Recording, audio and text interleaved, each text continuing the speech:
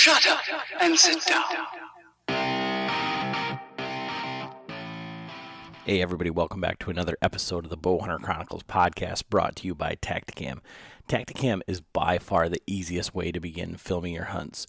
Whether it's the budget-friendly solo or the 4K 5.0, there's something for every budget. So check them out at tacticam.com. This episode, we've got John back. These episodes are kind of discombobulated. I didn't know if John was going to be back for this one. Hell, I didn't even know John was back until the day before we actually had this podcast scheduled.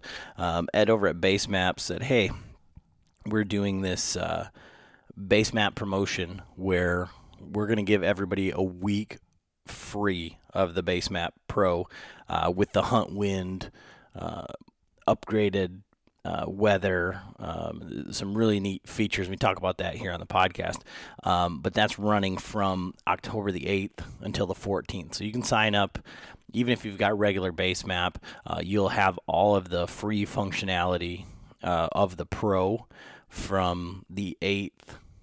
Well, from the 8th to the 14th, you're going to get that. If you sign up, let's say that you signed up for the free Basemap on the 13th, you'd still get a full 7 days of the Pro. So we wanted to get this podcast out to give you guys the best chance to check the whole thing out for free. I do have another podcast that's recorded with Parker McDonald about transitioning to public land, and that one was supposed to be this week, but I had to bump it for this Basemap promotion, and John's back. It's the first time that I've even seen him in a month, so pretty cool. There's a lot of his elk hunt mixed in here with some of those features and functionalities of the new Basemap. And tonight, if you're listening to this live, or on the Wednesday that it comes out, it's going to come out Wednesday the 7th. I'm going to go live on Instagram, and we're going to do our Patreon giveaway for the bee sticks for one of those Tacticam solos that I mentioned in the intro, and a free year of Basemap Pro along with some swag. And they do that for our Patreons every quarter. So we're going to be giving those away, and then if you did go and like the post that we had on Instagram and follow along with our YouTube page, I'm giving away that set of Hawk Helium sticks, and we'll be doing that at the same time. So all of that will be given away. And so if you want to know how to get in on some of those giveaways and other things that we do for our Patreons, you can go check out patreon.com/Bowhunter Chronicles podcast, or you can check out, there's a link to it on our website, bowhunterchroniclespodcast.com. And Patreon is basically just crowdfunding for the podcast. So it allows us to, try out new gear, buy equipment that we need for the podcast, more filming. We've got so much stuff coming up right now. Ernie, if you saw our post on Instagram, Ernie is already tagged out. He shot 2 bucks in one morning, left all of his cameras in the car because it's not part of his routine yet. Frank has already made a bad shot on a deer, videoed it with the Tacticam. We got to look back at it. We called in a dog. Non-fatal hit, and the same morning that Ernie tagged out, Frank missed a buck as well. So, and he videoed that on Tacticam. So Frank is doing a great job. Ernie's doing a piss poor job of recording the hunts. But you can check all of that stuff out on our Patreon, and like I said, that just helps us. And it also funds all of these giveaways. So we put most of that money, almost entirely back into, giving stuff back to the patrons. We do as much as we can for them. So we really appreciate them. So if you want to help us out, you want to help the podcast grow, let us do more things. So we've got more content for you guys. You can certainly check that out on Patreon. If you're like, nah, just get to the podcast. Come on. We just want to hear the information. No big deal. We appreciate every single listener. We just ask that you do us a favor and you just tell somebody else about the podcast. That's how we kind of grow. Word of mouth is best. But if you really like the podcast, you can leave us a review on iTunes or Spotify or Pandora or however you're listening, and that also helps us. It puts us in front of more people as well. So if you could do that for us, we really appreciate it. We get thousands of downloads, and we've got less than 100 reviews. So if you could help us out with that, we really appreciate it. But we really do appreciate every single person that listens and wanted to get this podcast out for you so you have the opportunity to try all the features on Basemap. We really like it. Just coming back from out west, we used it quite a bit, and with this new Huntwind feature for whitetail hunting, I've been using it every day trying to figure out where these bucks are, why they're bedded on certain winds, why they're showing up on camera. It is really kind of invaluable to be able to even see it on the screen with the smoke and the wind and everything the way that they've got it set up. So I think you guys are going to enjoy this podcast. Definitely check out Basemap, and you can use the code Basemap. You can use the code on basemap.com of Chronicles and save 20%. So it gives you the Basemap Pro for $24 for the year. So check that out this week, and thanks for listening.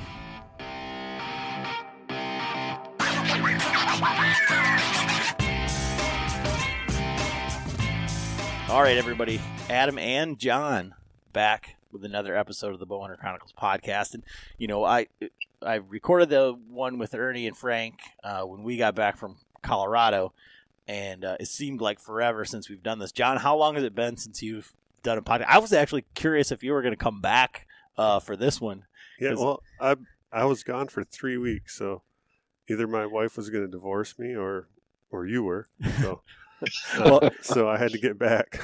And I was thinking, but were you going to come back for the podcast? Because your words. If we were to go my words versus your words on the podcast, mine are probably like in the millions, and yours are in like tens of thousands. So if you're like, well, it's been about a month. I don't really need to do this anymore. I'm spent. I was thinking, I'm like, he don't really need me.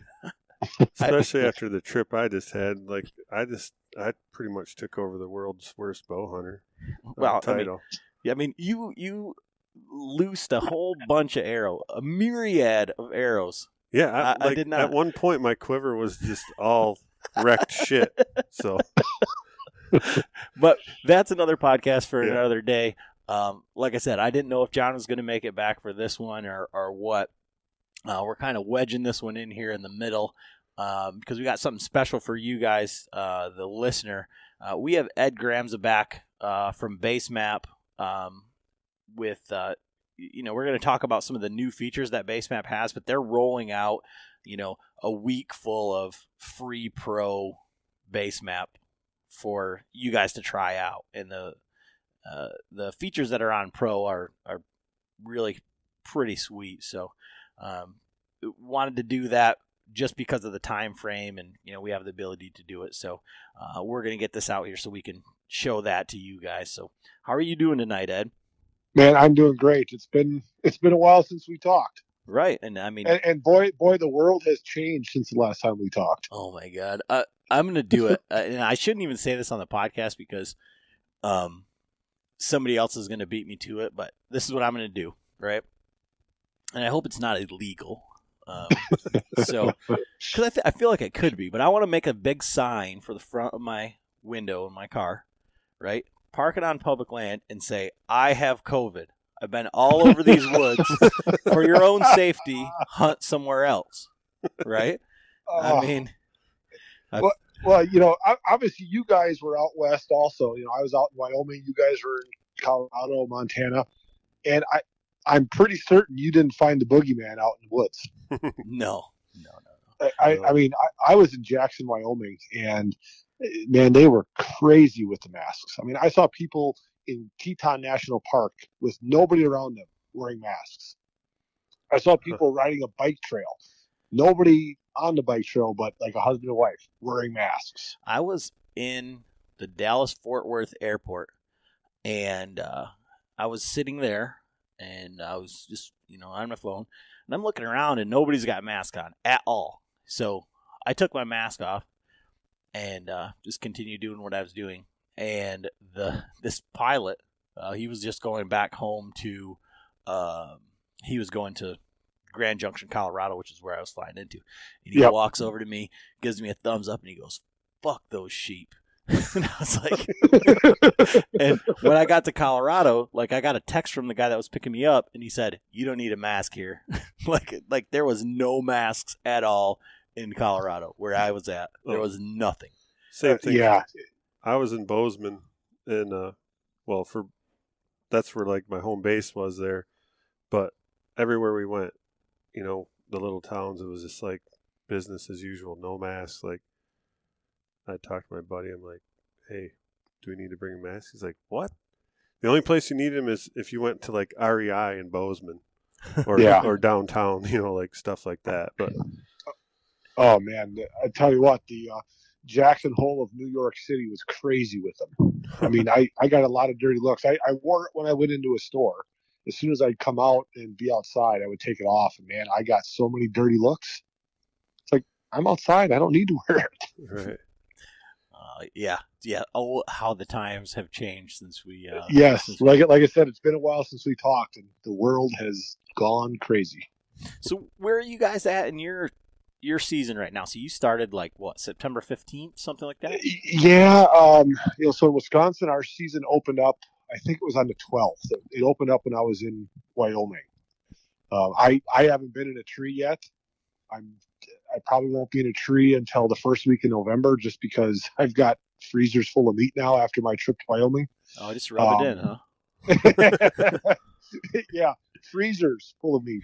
I mean, I'm getting a lot of pictures of bucks, but everything's at night still. To me, I believe that the October lull is a real thing. So I'm not going to get out to where I hunt. I mean, it's like 3.5 4 hours away until the rut kicks in. Man, we've been open for weeks. So my our season opened October 1st. My wife had a women's weekend, and we got some of those new the Tacticam Reveal cell cams. I put it out at this piece of property, super heavy pressure. It's not probably as pressured as where I take John, but there's still a lot of guys. And daylight pictures of buck after buck after buck after buck, and I'm on daddy duty.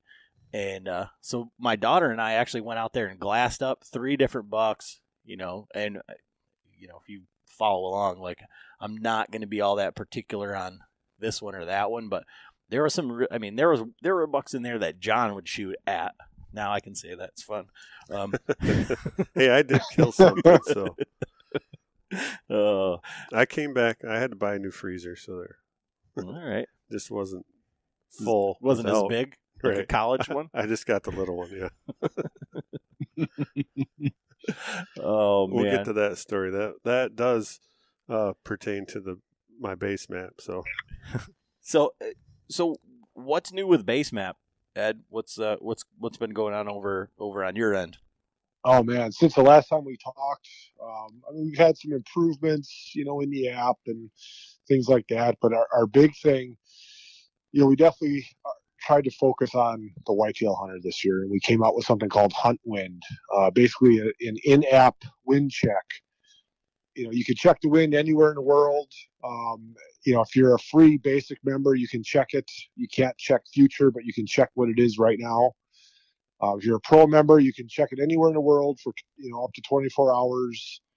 You basically just put a little icon on the map, and it'll show you what the conditions are right now and up to 24 hours from now. I'm sure you guys have played with it. Like the smoke animation is kind of cool. You can see, in a sense, where your scent is blowing to, so you can try. For us whitetail guys, scent is huge. Try to figure out where you should be when you should be there, based on the wind and weather conditions. And with that, if you drop a marker that's a tree stand, you and I talked about this. drop a marker that's a tree stand. Now you can set your ideal wind, for that location. If you're sitting on a food plot or whatever, the way the wind should be blowing to hunt that spot. And now it'll tell you in the app, yeah, today's a good day. Tomorrow's not good. 4 days from now is really good. So it's kind of some predictive weather forecasting, for when you should be in what stand. Yeah, I've been messing around with it, and we were just talking here a little bit before the podcast. John, you just kind of stumbled across it, right? Yeah. Yeah, because I was like in the dark out there in Montana, so I didn't know all the new stuff, and I was like, well, what is this? How did I'm like, I didn't know how I'd hit it, but then once I talked to Adam, I've been playing with it. Yeah. So. I think it's pretty neat because, like, when you set it and you look at, like, when you check the wind, there's a little slider at the bottom, and it kind of tells you, like, hour. I think it's every 2 hours, or maybe I got big fingers and it just slides. But it's telling you, and I like it that it says risky wind. It's like, yeah, right. That's the one I'm looking for. That just off wind, I mean, and really that's, for a lot of the public land guys, that when you're trying to get super aggressive, like that's kind of what you're looking for, that ideal wind is kind of like bullshit for us because it's like, you said, well, if you're going to set up on a food plot or something, it's like, yeah, we're setting up on like a deer or like a trail or something. It's not like, there's an ideal wind for morning and evening, but not like, I don't know what. Yeah, you're going to want that like risky wind because that, hopefully that buck's coming in right on the edge of it. And, right. that's, and a couple weeks ago, we had an update for our weather center too, that kind of ties all this in. Our old weather information was kind of crappy. It just showed averages. It didn't show you hourly. It didn't show you what the high and low temperatures were. It was just an average for the day. Well, now we changed that, to give you true forecasting for up to 7 days. And then in there, if you look, it's actually going to list all your stands by day, that you have set with the ideal wind, and it'll show you which stands you should be in on that day. So it's really a lot of information for the whitetail guy looking at, where they should be and when they should be there. But yeah, to your point, public land guys, they're hunting on the edge anyway. So, showing that like risky wind, yeah, you hope that buck is stupid and taking a chance and that you're in the right spot at the right time. Well, I mean, and the other part of that could say is that you, the hunter, are just stupid enough to be right there on the edge of like, we like to use the term aggressive, right? Not. But there's a bunch of other information. I was looking. I saw, our buddy Greg Litzinger, the bow hunting feed on Instagram. If you're following along, he was talking about, he's out in Jersey and hunting a lot of the tidal stuff. And so that also has the moon phase and like what the tide is going to be at like different times and stuff, right? So there's a bunch of information in there. Yeah, barometric pressure, everything that a whitetail guy is looking for. And what was the catalyst for that, or like what sparked that whole side of this, compared to, because when we talked the last time, you were just saying, okay, well, there's other mapping software out there. They've got big marketing and they have no competition, right? Right. So you guys stepped in and said, all right, well, we're going to do that better and we're going to do that cheaper. And it would be very easy to just say, now we've accomplished that. Now, why reinvent the wheel with something, such a big undertaking? Well, since we talked, we've definitely done a lot of marketing on our end. We've signed with a lot of whitetail specific partners, Bone Collector, North American Whitetail, Deer and Deer Hunting, et cetera, et cetera.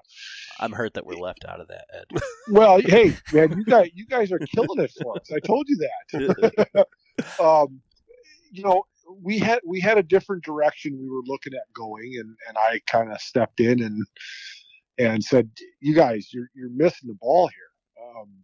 Whitetail hunters outnumber the Western hunters by a lot. I mean, you and I, the three of us can agree whitetail is king.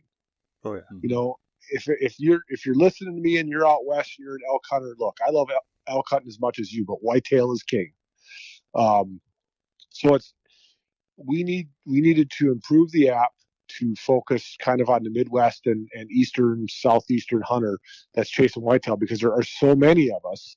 So what can we bring into the app that's going to appeal to that hunter? There's obviously so many different apps out there. I mean, our big competitor doesn't have anything like this. They focus too much on the Western guy. So we wanted to bring something to the masses, basically. Something really cool at an affordable price. And I'm not going to tell you what we're working on, but this is just the tip of the iceberg for, the whitetail folks. Now, one of the things that I've noticed throughout this, and it kind of maybe goes back into that reinventing the wheel thing, but the layers, right? So there's a million layers. I mean, there's not, I don't know how many there are, but it's double-digit layers. It's over 800. Yeah. So when you're downloading maps, or when you're trying to look at it on your phone, it can be like somewhat overwhelming.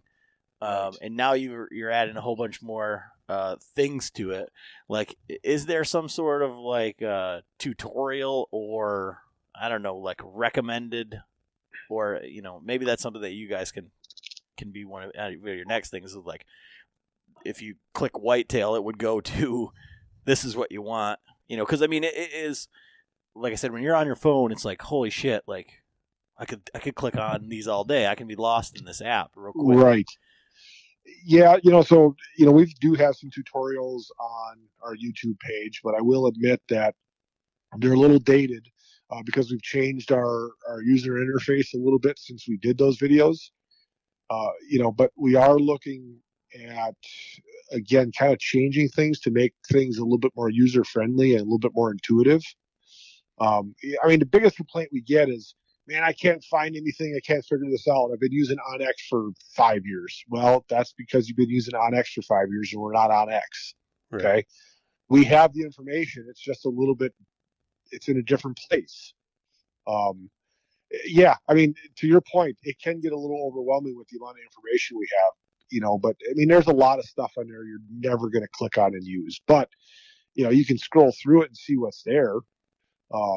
But yeah, it can get a little crazy. I mean, I had layers on out west that I would never have on out here, like checking wildfires and crap like that. Yeah, John and I were right in the middle of all that. Yeah. Yeah. Oh man, it was. I didn't have any fires by me, but damn, it was smoky out there. Yeah, our A pick was on fire, like when on my way out, so we had to switch up on the way. Oh man! And it's actually like, well, let's see. I was out there for 3 weeks. I got back to Bozeman like on day 15, I think it was. So I was gonna try to get back up there, and we drove up, and it was still closed. Like the trailhead that we had picked was still closed, and the firemen, like the Forest Service, they were all parked right there. That was like their command post. I'm like, well, I guess that's still off limits. So yeah, but I mean, I would say as a public land whitetail hunter, obviously having the layer on that shows the boundaries and the names of the public land, maybe the trails, depending on if you're going in on a established trail or something, like having the trails on, maybe even the private land if you got to track something, or in the roads. I mean, there really isn't too much that you need on in the Midwest, because we don't necessarily have to worry about hunting units. At least in Wisconsin we don't. I don't know about Michigan. You guys have to worry about we have hunting units, antler point restrictions per county, but other than a little bit of the CWD stuff, but other than that, it's pretty standard.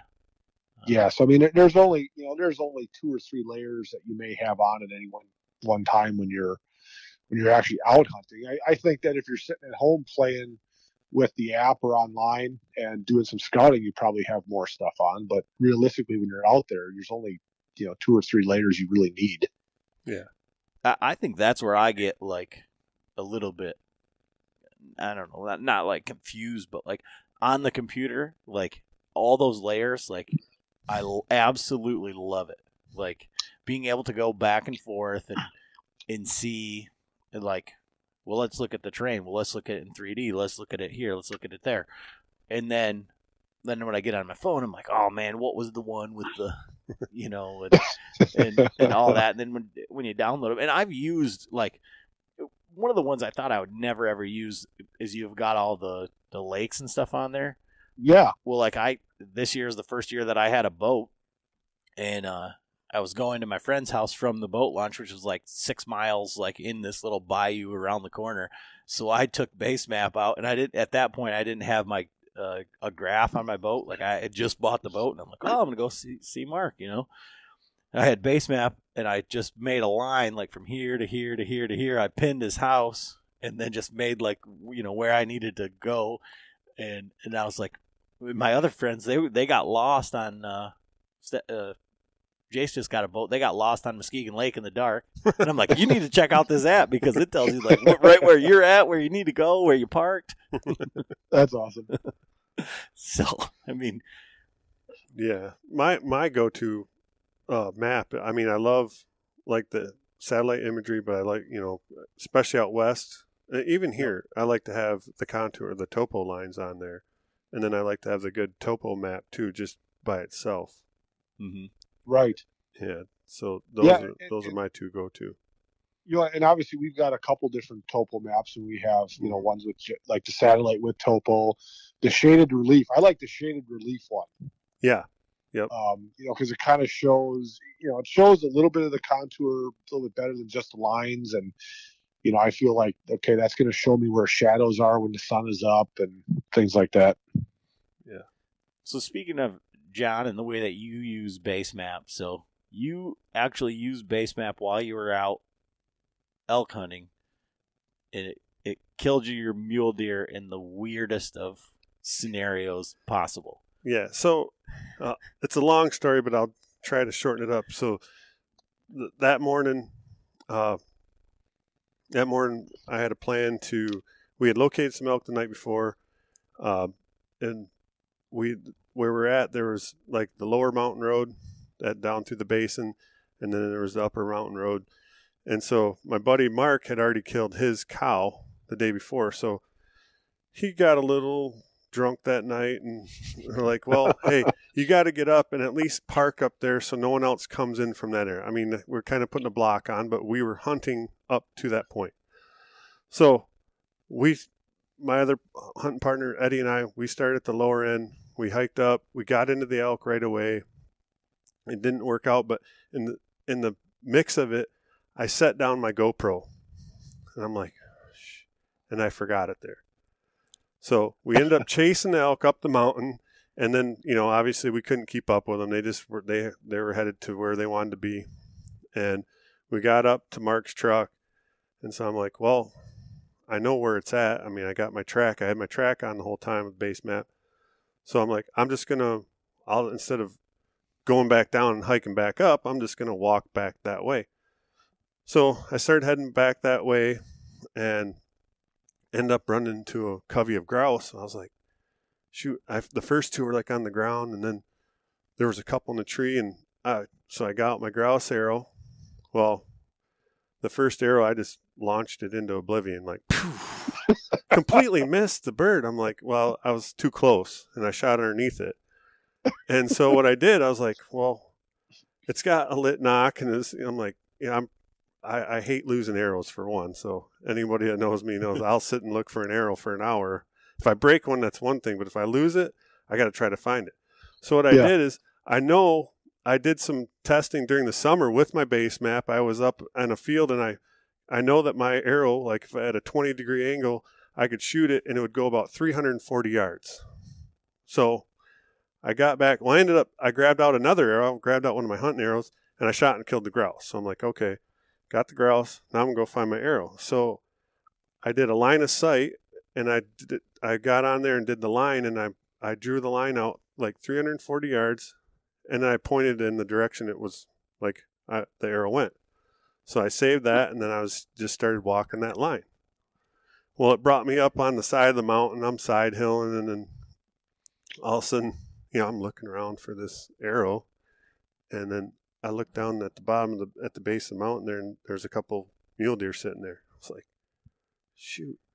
So I'm like, and there was a couple small ones, and they got up and they seen me, they got up and they just started to kind of wander off. I'm like, whoa. All of a sudden, a big doe jumped up down to my right. So she ended up coming out 35 yards, and I ended up getting a shot and I killed her. So I was like, well, shoot, if I wouldn't have been following that line, looking for my arrow, I would have just walked down through the, on the other side, and I wouldn't have been side hilling. I was, so it ended up working out good. So I have to give Basemap a little bit of credit on that kill because that's awesome. But I didn't find the arrow. The most important question is, did you find the arrow and did you find your GoPro? I found the GoPro. I did not find the arrow. After I shot her, I shot her back a little farther than, I was having some issues with my bow and shot her a little bit back. So I gave her some time, and then I didn't want to be dinking around looking for an arrow and jump her up. So I just kind of scooted back out and around, and then went right up to where my GoPro was. It was, I followed the map right to it. And then I went back down, got down to my truck. Those guys were already there. We ate lunch, came back up, and then walked down, and we found her laying. And of course, we're in grizzly country, so I didn't get any pictures or anything. It was just like, all right, it's been a couple hours, so let's get this thing, cut up and packed out. So. Oh, yeah. You want to hear a couple grizzly stories? Yeah. I mean. Oh, man. So, I was in Wyoming a couple weeks ago hunting elk and mule deer. And, I was in grizzly country, and, the kind of the greater Yellowstone ecosystem where there's more grizzly bears than people. Oh, yeah. And no kidding, on the first morning, I think we woke up a grizzly bear. I mean, we were walking through the timber, and all of a sudden we heard something bust out, and we thought, damn it, we kicked the elk out. We look over, and it's still standing there. And, my guide buddy's like, I can't see it. I don't know what it is. I said, well, it looks like same color as an elk. It's a light-colored bear. And then it started chomping his teeth and growling at us. Like, yeah, that's not an elk. And then it stood up on his hind legs. And mind you, this thing is like 25 yards away. And, so we both have bear spray and pistols drawn, ready to go to war. And, luckily he took off running. But no kidding, the next morning, we went kind of to the same area, and we just got off our horses, tied up the horses, and here comes a grizzly bear walking right to us. And he again got to about 20 yards, and it's just getting light enough to see him. And again, bear spray and pistols drawn, ready to fight this son of a bitch. It's like I just could not believe it. And I killed an elk out there, and with my bow, and we ended up having to leave it overnight because we lost blood, and it was starting to get dark, and we didn't want to fight with a bear in the dark. And we went back in the next morning, took an extra guy with us, and took rifles, and I left my bow at camp, took my rifle, and we thought sure as hell we were going to find that elk with a bear on it. Oh yeah. But luckily we found the elk, and he hadn't been touched, and I think we got that elk out of the woods in record time. Because again, it was good that we had three guys there, two guys cutting and one guy with a head on a swivel watching for Yogi Bear to come. So what were you carrying for a pistol?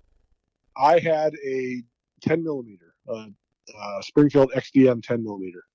Yeah, 10 millimeter seems to be the kind of go-to, at least for people that have.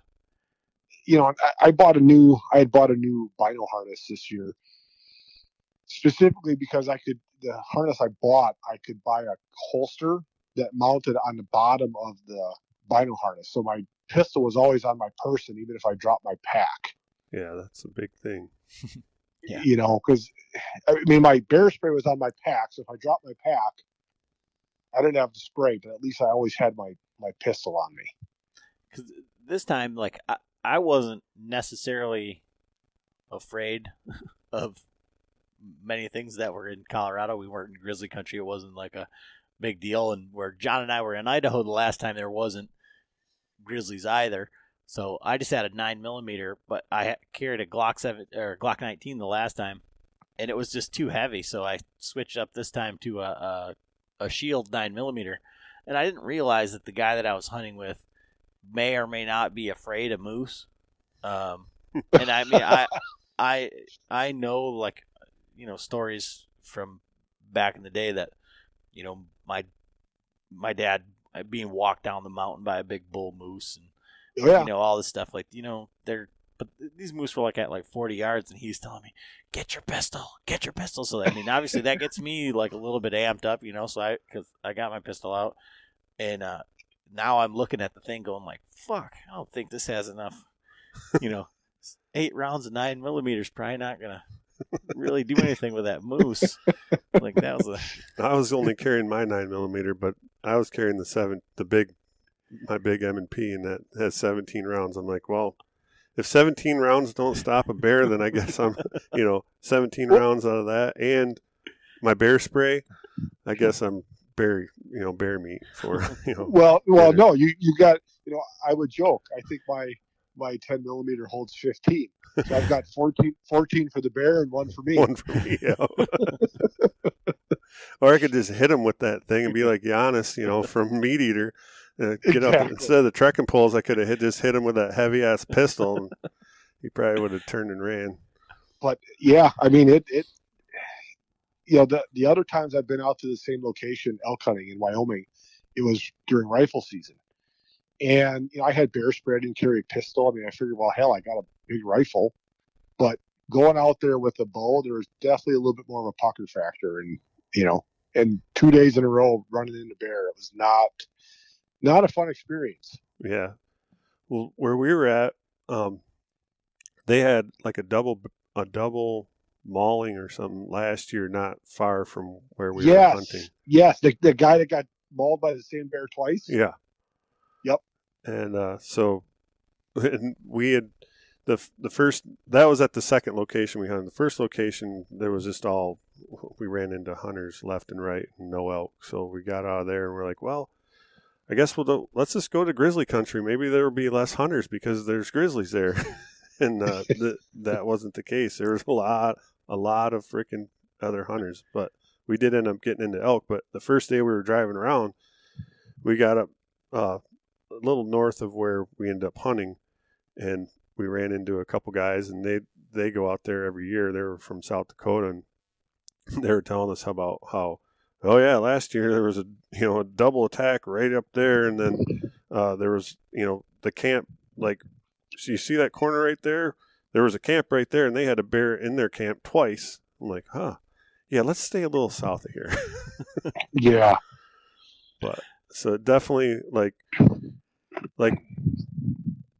when Ab and I were in Idaho, we'd get up 4 o'clock in the morning and hike up the mountain, in the dark, and then we'd come back, but we'd be hiking back and get back at 11, like hours after dark. Well, this spot that we were hunting, I was like, well, I'm going to walk out at gray light. I'm not going out in the dark, and then, right. And then I would end up cutting my hunt a little short too, just to, if it was a long walk. I'm like, yeah, I'm really not comfortable walking out. Especially we'd end up splitting up. And so I'm like, I guess I'm a chicken shit, but I don't want to be walking out of here in the dark and run into a grizz. So, well, my outfitter who I was hunting with, he had one of his guides get mauled and killed by a bear 2 years ago. Oh, jeez. And actually, the day I shot my bull was the 2-year anniversary. When his guide got killed. So I mean, it was definitely in the back of his mind, and I could tell, he just wasn't too excited about searching for this elk in the dark and cutting it up. And we didn't have our horses. We went in on foot, and we knew it was going to be a long night, so that's why we just decided to get out there. But, like I said, 2 years ago, he had a guide get mauled and killed out there. Jeez. Now, I mean, I had an opportunity at a nice bull. I ended up shooting high on the back in the no man's land, and he actually bugled as he ran off. So I know that he was, it was a non-fatal wound. But it was in the evening, so I went down, found my arrow, looked for blood. There was no blood. There was fat and meat on the arrow. So Yep. I knew it. It confirmed. I watched the lid knock just zip right through the top of his back. But the next morning, we went back in the same spot. I'm like, well, we at least have to search this area just in case, So we sat till like 10:30, 11 o'clock, and I noticed some birds like down off the mountain circling. I was like, well, maybe I'll go check that out. So yeah, we started looking, and I started heading down the mountain, and it was quite a ways. And went down one, come back up, and as I was coming up, I could see them birds, and I crested the hill, and I could see down, and there was a bald eagle sitting on the top of this dead tree, and I was like, man, how cool is that? And as I crested it even farther, all of a sudden at the base of that tree, there was a dead elk laying there, a bull elk. I'm like, and I went from the lowest to the highest. I was like, holy shit, I got him. Like, there he is laying right there. I'm like, I can't believe it. So I like signaled to my buddy. He was up on the other ridge. And so I'm like, I whistled to him, got his attention, waved him down. So I started like basically running down this. I was like, whoa, wait a minute, dumbass. There could be a freaking grizz sitting right there because it's up on this little plateau. So I got down to the bottom, and I'm like, all right, got my composure. I'm like, okay, I pulled my gun, and then I started, just walking up, and I was making noise and talking just in case. Of course, if a grizz is sitting, getting ready to, eat lunch, and I'm going to disturb him, it's probably not going to be good. But so I got up, and then I waited for Ed to come up, and he got his pistol out, and then we started, looking at this bull. I'm like, man, it looks just like him. But I searched it over. I could not find a hole in him anywhere. Huh. And I'm like, and it, like his eye was poked out, but the birds, were on him. So I'm like, man, what are the odds that there's this bull here, and it was like, ended up being like 380 yards from where I shot mine. Yeah. And so I'm like, well, I don't know what to do, but I'm going to at least like start skinning them just to see if I can find maybe the hole, like I couldn't find it. I'm only shooting, like the little 4-blade slick trick standard. So small broadhead, but I ended up skinning out the whole side of him. We rolled him over, and there was not one hole. The only thing we could find was when I ended up skinning his neck out. His whole neck was just all black, like his throat and everything. So I don't know if he had gotten in a fight and like got his throat crushed or got his neck broke, but there was not one wound in him, like arrow hole, bullet hole. We looked at his head like maybe someone shot him with a .22. It was the weirdest thing. So I went back to the lowest of lows. Like, here I thought I found my elk, and nope. But he had the COVID. Yeah, we dropped. I'm like, maybe he died of COVID. I swear I said that. I'm like, but yeah. So I think Adam, that's the first time you heard about that part of it. Yeah, so. I heard that. Interesting. Yeah, like I said, John. For me, this is the first time I've seen John in a month. And so. Man, that's crazy. I can't wait to hear the whole. Oh, and it was definitely. And then, I drove out by myself. So I drove home and, just being dumb, I ended up sticking around Bozeman, and I left Bozeman at 7 o'clock at night after I'd been up all day and just drove straight home. And it ended up taking me like 30 hours because I got over by Miles City, and I ended up, there were so many deer on the road. I was like, well, I pulled into Miles City, and I pulled up my Basemap, and I started looking. I'm like, well, here's some national forest right down here. And then I went on to the zones and the units, and I looked at it, and it's like, oh, I can kill a cow or a spike. So I'm like, well, so I took like a 3-hour tour down and got out to that spot and ended up doing like 30 miles of dirt roads, got to the spot, and I was like, oh man, I got to go like another 10 miles north up into this national forest. And I was like, screw it, I'm going home. Well, did you go south out of Miles City towards Broadus? Yeah, I went straight south and ended up down. There's like that little patch of national forest right on the Montana. Yeah, the Custer. Yep. Yep. And I've seen so many freaking monster mule deer. I was like, at one point I was going like, even on the blacktop, I was driving like 25 because they were just everywhere. Oh yeah, but, that's that area, like the broadest Miles City area. That's where I go to chase mule deer and antelope with the bow.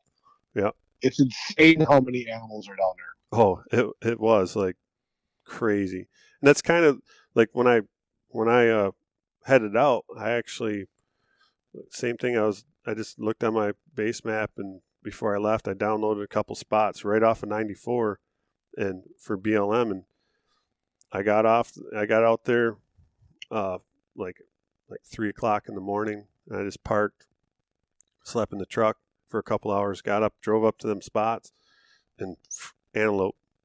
Right away, seen antelope, started chasing them, ended up having an opportunity at one, and just couldn't capitalize on it. But I mean, I had an awesome trip. I filled one tag, but should have filled 3.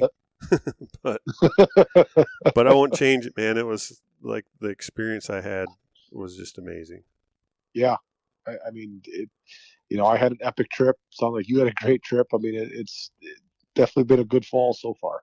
Yeah, but I did have about 30 hours of driving where I just kept replaying that scenario with that bull over and over and over and over. Yeah. Not good.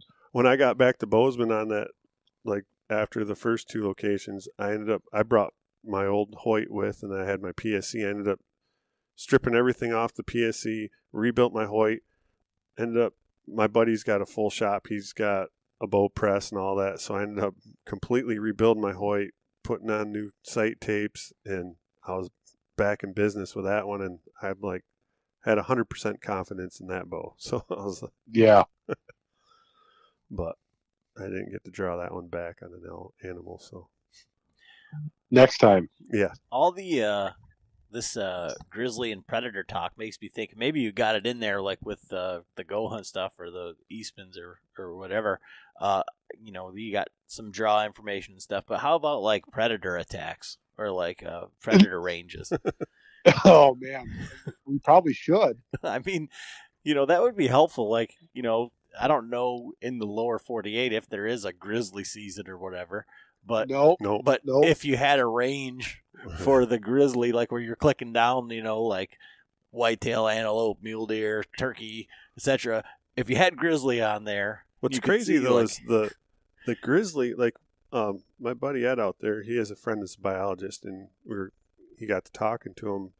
And last year there was an incident there was like 20 some cows that ended up eating some poisonous weed, and they died in this mountain range. And like grizzlies from like 200 miles around traveled to that location to feed on those carcasses.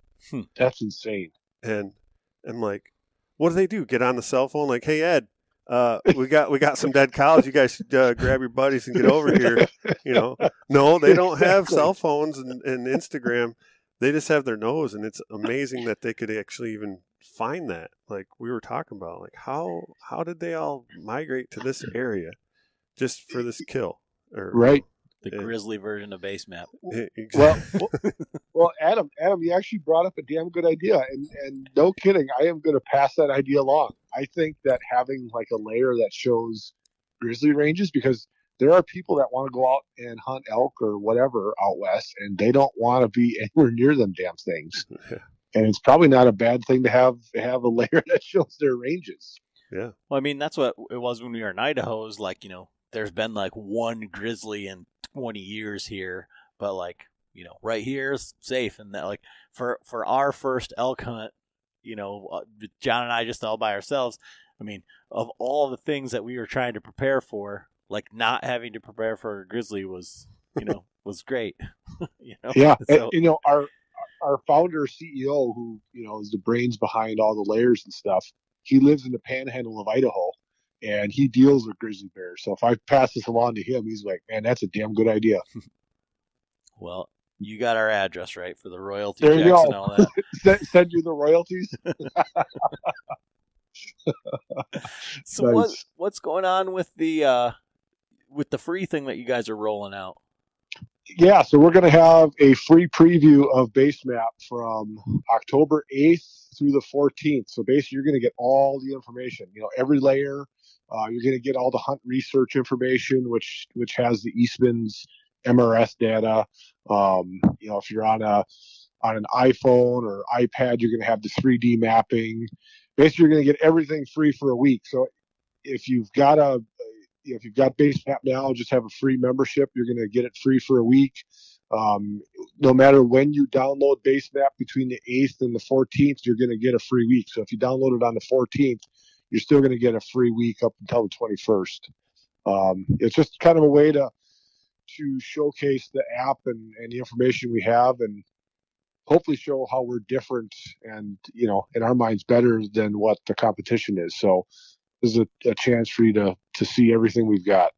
I mean, like I say, the price is like phenomenal, but then once you get into all the other features, I mean, like I say, I've been using it basically last year since ATA, since we got that thing and we got a hold of you, because I was like, I haven't heard anything about this. Let's take it for a spin. And I mean, you guys have been doing a very good job since then on the marketing and getting it out there.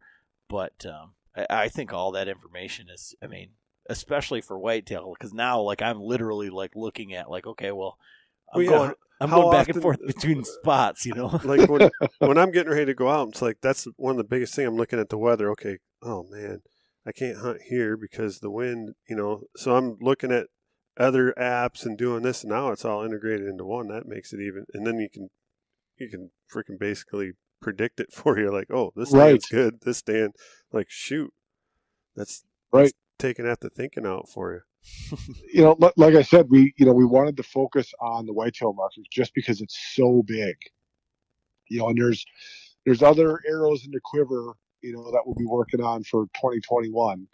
We had a bunch of stuff to kind of get done and clean up, behind the scenes, and we wanted to have more features come out this year. But we decided if we're going to have one feature, come out this year, that was the one that we wanted to have, and then we're just going to kind of work on building on that for hopefully for next year. Yeah, I mean I can't imagine what else you'd have in store, because I mean when I go out hunting, it's basically the weather, and if you could get some accurate weather, because these weathermen are bullshit. I mean, well, it's not going to rain after 3:00. Yeah, whatever. Like, wind's not supposed to switch. Oh yeah, okay, whatever. Like, it's just it's the most frustrating thing, because you get out of the truck and I think you're always going to have that, Adam. I mean, well, I'm just saying. I mean, well, so we ended up changing our weather provider. So we've got more accurate weather than we had in the past, and we also kind of incorporate some crowdsourcing stuff. People that have weather stations in their backyard, and so it just helps to give a better picture of what's really going on. I've been asked about, our Huntwind, does it take into account topography or elevation? Well, it doesn't, because it's hard. You guys hunt out west. It's hard to predict that. You don't know exactly when those thermals are going to change. Right. But we give you what the weather is doing and what it's supposed to be doing. But, there's variables out there that you just cannot account for. Right. Well, so a perfect example of that, I don't know that we've talked about it on the podcast maybe, but so Frank, my father-in-law, he used to hunt the spot that, he needed, he needed a north wind, right? Well, he'd hunt there on a north wind, and he was getting busted every single time these deer to, the wind was blowing right in his face. Well, it was right along a highway, and so there was a draft sucking that down there. So he ended up having to hunt actually like a bad wind or like an off wind to make it work. And guys talk about that when you're hunting on a river or like somewhere else where there's a lot of edge, and that is just something that you're going to have to take into account while you're hunting. All you can do is hunt the prevailing wind, and then for your spot, do what you need to do, right? Right, exactly. I mean, you're still going to be out there with your wind check, because there are those variables that are going to be different than what, we're going to tell you or any weatherman. So it's just kind of getting out there and figuring it out. And I think, I don't know, stuff like that bothers me. I just feel like, people like that are just trying to pick something apart, because it's like, you can't, you should understand the thermals. Like your app, Basemap is great, but it's not like, you still have to think about stuff, Right. You right. still have to use knowledge. We give you a lot of information, but we're all, you still have to have some sort of knowledge about hunting and woodsmanship and, whatever. We're doing almost everything for you but pulling the trigger at this point. Right. Yeah. So, I don't know. What do you got coming up this season? What are you looking forward to? It looks like you've, killed some. Yeah, killed more than I have, and John's killed more than me. So, well, yeah. So I tagged out on elk and mule deer in Wyoming. And it'll be 4 weeks now until I get out to my property. I hunt in Southwest Wisconsin to start chasing deer with the bow. Getting a lot of trail camera pictures, but everything's at night. So I'm just waiting until the rut kicks in when these bucks that are wandering around at night are on their feet during the day, walking around stupid. And you're one buck in Wisconsin, right? So no. So I can shoot 2 because I've got my archery tag and a rifle tag. Okay. And so I can shoot 2 bucks. And those don't cross over? No. Nope. Okay. Technically, if I shoot, I can bow hunt during rifle season, but I have to tag it with the rifle tag. Yeah, Michigan used to be like that, and they switched everything to a combo license. So you can kill 2 bucks, but once you kill 2 bucks, it's done. I just bought my licenses today, so I've got 2 buck tags, and I think I have the state gave me 8 doe tags. Jeez. Or something like that. Yeah, it's insane. And it's all, that's all based on the region of Wisconsin that I hunt. If I hunted in northern Wisconsin where there's no deer, I wouldn't have got any doe tags. But yeah, so I'll be, like I said, I'll be out there probably first week in November chasing deer with the bow, and then a couple weeks later I'll be back out there chasing them with the rifle. Awesome. John, you haven't even bought your tags yet, probably, huh? No, I bought all my tags back in the spring. Oh, when you bought the turkey license? Yeah. Okay. And I know that there is some leftover doe tags that in our county that last year I bought 3 and didn't fill any, but just having them in my pocket. I actually got a leftover general turkey tag for Muskegon County. Did you? So I can hunt private or public with. I didn't even put in for the fall turkey this year. I was like, it was leftover. Yeah, I didn't even look at leftovers. I was like, you know what? Screw them turkeys. I got my tag last year, and I did chase them around for a minute, but I was just basically wasting my time. Yeah, so I didn't even put in for fall turkey. It was the state of Wisconsin pissed me off again this year for spring turkey. For some reason, I'm on the every other year list for spring turkey. So this year I did not get my spring turkey tag. And of all years to not get it, this would have been the year I really wanted it with COVID and getting out of the damn house. Right. So I'm like, screw it. I'm not buying a fall turkey tag. Screw them. Yeah. Yeah, I just have it because like a couple of the places where I hunt, they're like everywhere. Like today on my camera, like at 3:00, it was just turkey. Like, yeah, I'm getting a ton of pictures of turkeys and raccoons. You're gonna die. I'm gonna shoot at you. Either one of the two. Yeah, one of the two. Just about the time you let one fly at one of them damn turkeys, and you're gonna look over and there'll be like a nice buck staring at you, like, "Oh, hey, buddy, how you doing? I'm out of here." If you talk to our good buddy Tom Taylor, he says that the deer don't really care because he shoots at every squirrel that comes by. Like he actually, if I remember correctly, last year he had to crawl down and get all the arrows that were stuck in the ground. Yeah. To shoot at a deer. So what are you gonna do? But that's an interesting story. what do you get bored out there sometimes. You need practice. Right. I think the only time I ever shot at a squirrel with my bow was actually in Michigan. I used to hunt down in Battle Creek. I had a buddy that lived in Battle Creek, and we'd do a little hunting. And I remember getting bored and shooting a squirrel, and I didn't kill him. The arrow was in him, and he ran up a tree with my arrow in him. Oh, jeez. So I had to wait for him to come down so I could get my dang arrow back. Oh, my gosh. Yeah, John has killed some turkey. I never had one run off with my arrow, I don't think. I've shot a few squirrels, lots of chipmunks and red squirrels with the bow. Yeah. Yeah, I've shot a lot of shit with my bow. My buddy Mark shot a grouse out there in Montana, and it flew off with its arrow in him. No way. I swear No to God. kidding. I was like, that bird just flew off with your arrow, and then we couldn't find it. Could not find it. I'm like, well, someone's going to come along here and walk and see a freaking dead grouse with an arrow in its ass. You know? But That's crazy. I cannot believe that a grouse would take an arrow and not die. The grouse, well, there's like rough grouse out there and then the blue grouse. I think they call them blue. Blue grouse? There were a lot. Like I killed one blue grouse and it was the size of a freaking chicken. Like this thing was huge. Like we freaking skinned it out and kept the drumsticks and everything. It was so big. They're tasty. Yeah. Oh, man. So Nice. how long does that thing go? What are the dates on that again for the free base map? And where can people download the app? So it'll be October 8th through October 14th. You can download the app on iTunes or Google Play. You do have to create an account, with a username and password, basically your email address.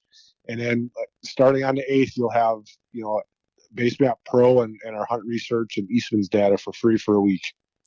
And so it's kind of counterintuitive, and I don't know why it is such, but we've got a code, so when you decide that you want to buy it for 20% off, but you have to go online to basemap.com, sign up for Pro, and it's just code Chronicles, and you get 20% off. That makes it like $24 for the entire.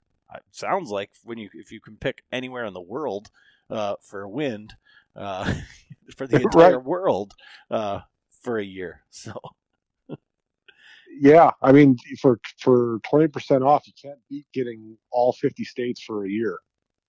And I mean, I hate to undercut our code and everything, but if you guys check on Camel Fire, you guys have been on Camel Fire here like maybe once every other month or something. And yeah, we've been on dirt there cheap on there.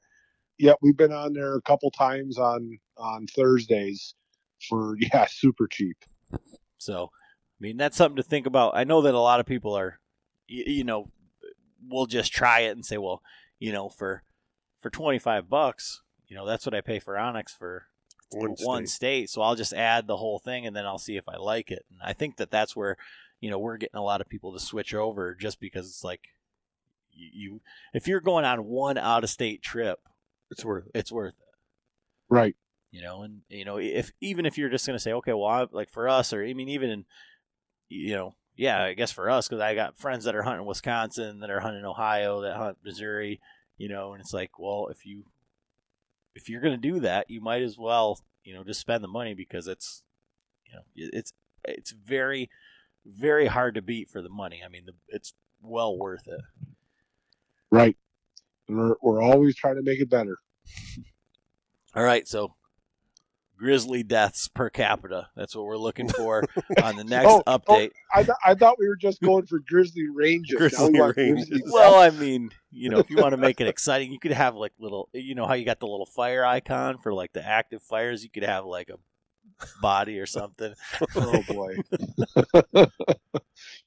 Well, we if we're gonna throw in grizzly, we might as well throw in wolf ranges too, right? Yeah, I mean, I don't know what the wolf attack of humans, but I think that would probably be great for the elk hunters because if there's wolves, around, they're going to probably want to avoid those areas.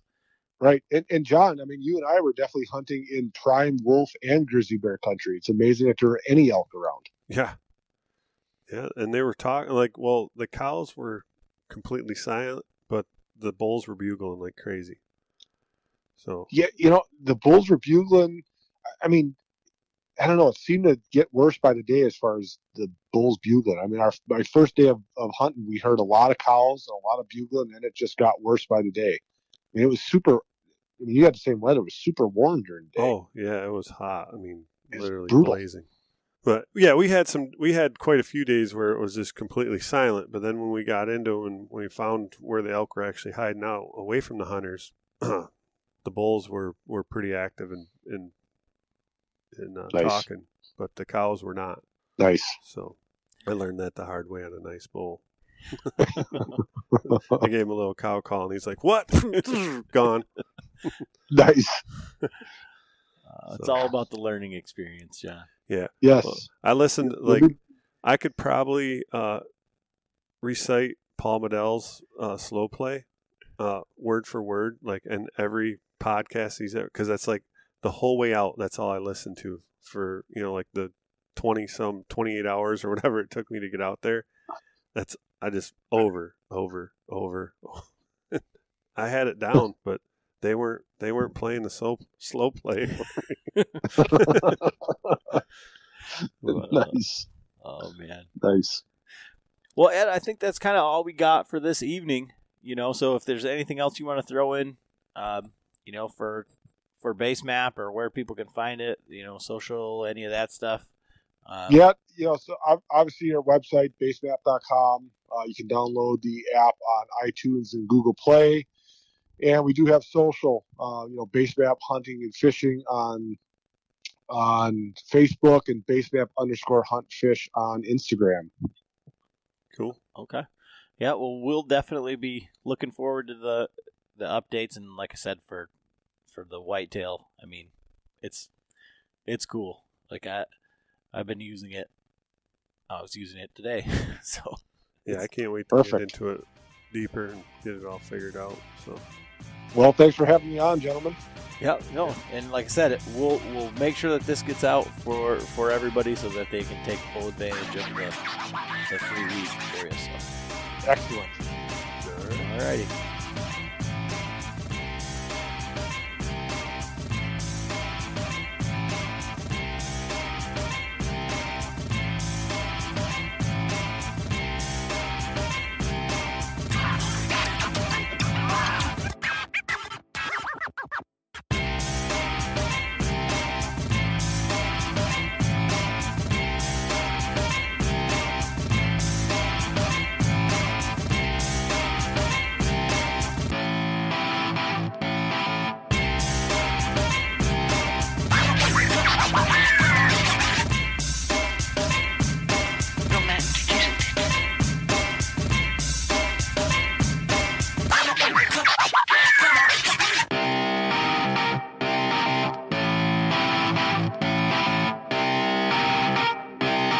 Shut up and sit down.